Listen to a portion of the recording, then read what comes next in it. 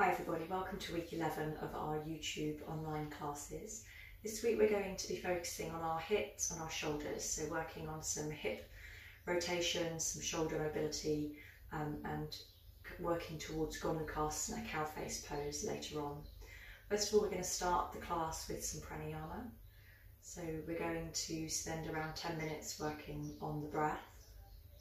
So if you'd like to come into a lying down position, lie down on your backs, have the knees bent, soles of the feet on the floor, and then allow the knees to come together so the legs feel fully supported. Tuck the tailbone under and move the shoulder blades so the whole of the back feels comfortably supported by the floor. Move your shoulders away from your ears. The arms can just rest down by the sides for now. Resting the head evenly at the top of the neck, and then gently closing the eyes. Making any small movements you need to make your body completely comfortable. Becoming aware of the breathing. Anytime you find the mind elsewhere, just let those thoughts float away, bringing your awareness back to your breathing. So breathing in and out through the nose.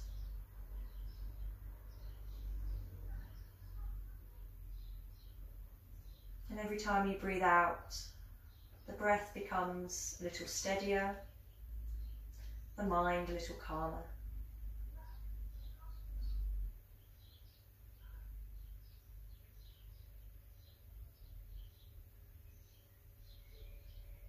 Good. So beginning to take control of the breath now, taking the breath down into a place just behind your belly button. So if you can picture in your mind's eye that place about an inch behind your belly button, directing the breath to that place.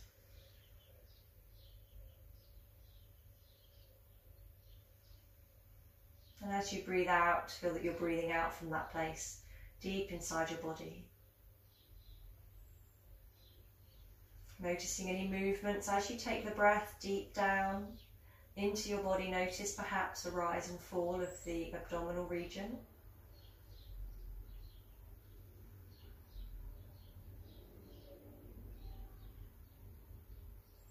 And then filling the breath from the bottom, and then the middle, and then the top, and emptying the lungs from the bottom, and then the middle, and the top. So a couple more deep full breaths like that, filling the lungs from the bottom to the middle to the top, and emptying the lungs from the bottom, and then the middle, and then the top.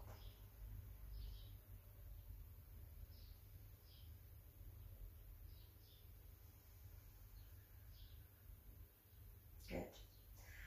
Now taking the hands and placing the hands on the rib cage.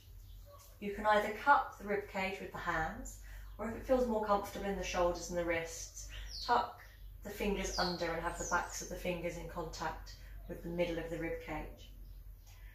And then once again, with your eyes closed, feel that you can breathe into your hands. So you may notice a slight movement in the rib cage as you breathe in and as you breathe out. We're breathing into the mid-chest now.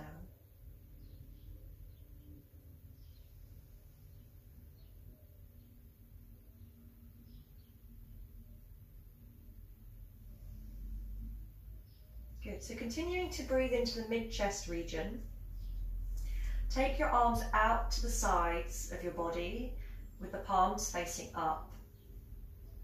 So the arms are shoulder height, palms facing up. Continuing to breathe in the mid-chest. And the next time you breathe out, allow the arms to lift up to the ceiling so the palms come towards each other. You can touch the palms together if that feels okay. And as you breathe in, take the arms back out to the side. Breathing out, arms come together in front of you. And breathing in, arms come out to the side. So continue to breathe in that way. Mid-chest breathing, madyham, pranayama. As you breathe out, the arms come together, and as you breathe in, the arms separate and come towards the floor. Keeping the arms straight.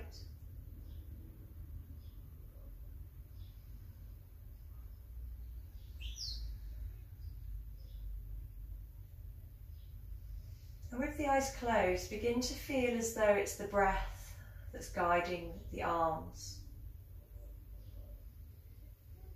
So the arms simply move as an extension of your mid-chest breathing.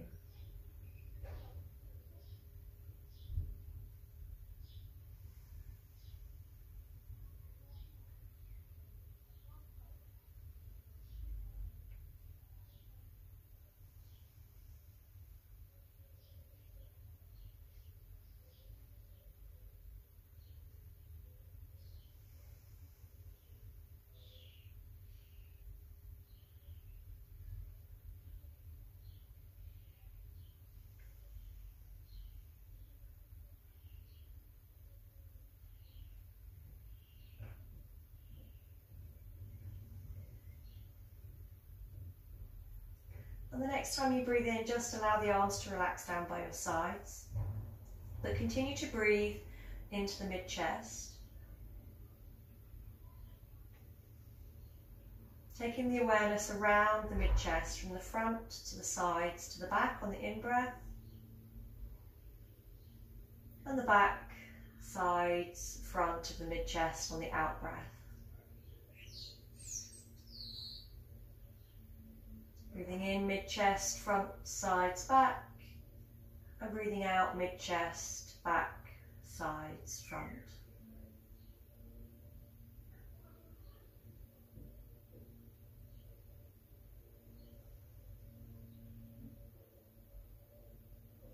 Arms resting down by your sides now. Simply rotating the awareness around the ribcage with each breath.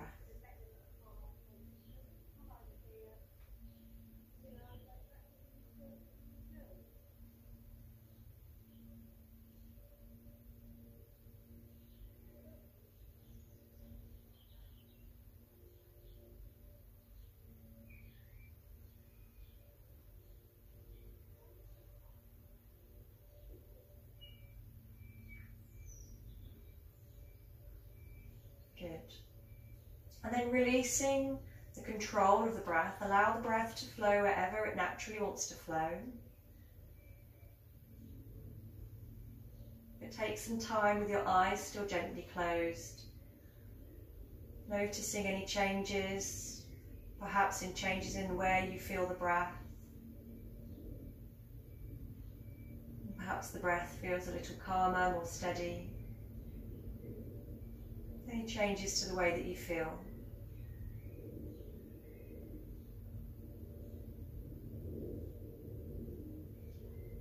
Gently taking a stretch out in any way that feels nice. Perhaps draw the knees up onto the chest. Move the back against the mat. And then rolling over onto your side. And using your hands to help you to come up into cat position. So the knees are under the hips, the wrists are under the shoulders. And we're going to begin to work and mobilise the spine. So as you breathe in, lift the tailbone, shrug the shoulders back and down, lift the head. And as you breathe out, tuck the tailbone, lift the upper back to the ceiling, and the head comes between the arms. Breathing in, moving from the tailbone all the way up the spine to the crown of the head.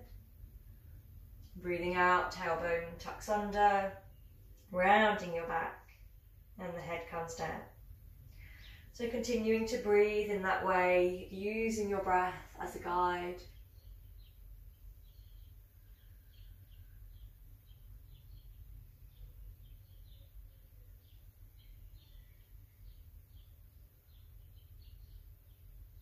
And after a few rounds, feeling as though the spine can move independently in each of those sections. So the lumbar spine, the mid spine, and the upper spine.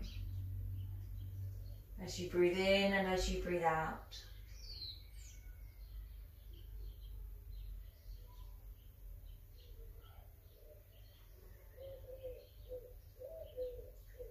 coming to a neutral cat, we're going to do a posture called threading the needle. So lift your right hand and we're going to thread the right hand underneath the body, in between the left wrist and the left knee. Slide the hand along the floor until the whole of the right arm rests on the floor and the side of your head rests down on the floor. The left hand can stay on the mat. Check in with your knees and see that there's equal contact between both knees. So you might have slipped over to one side, just bring the hip back into line. And enjoy a gentle twist here.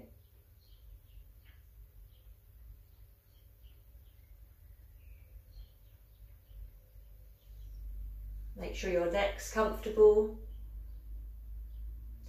And then pushing into your left hand, coming back into cat. And then taking your left hand underneath the right side of the body, left arm down onto the floor, left side of the face on the floor. Taking a gentle twist to the other side.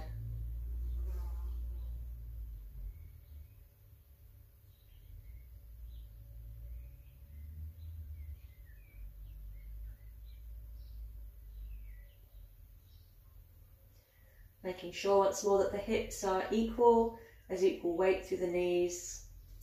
Pushing through your right hand, lifting yourselves back into cat. There's a gentle tone in the abdomen, so keep your belly drawing into your spine. We're going to lift the right leg behind, stretching the right leg out behind you, lifting up gently through your shoulders so that you're not dropping into your shoulders. Gently pushing through your hands, and if this feels okay, you can also lift the left hand in front.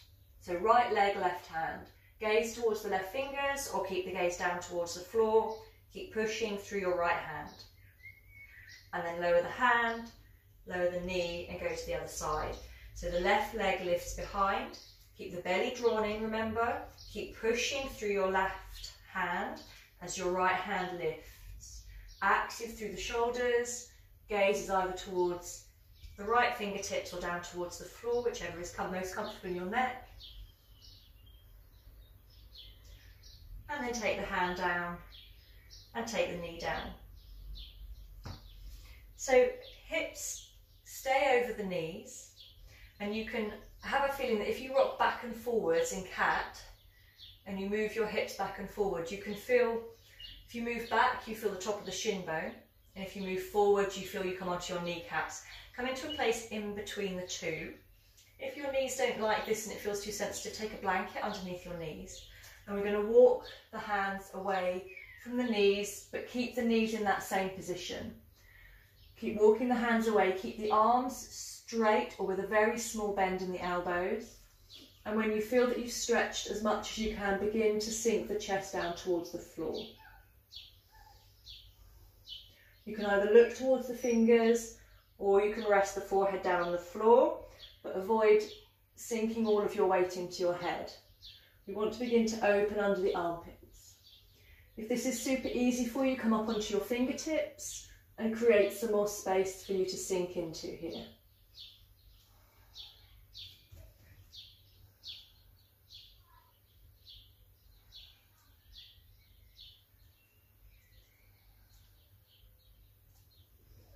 Good.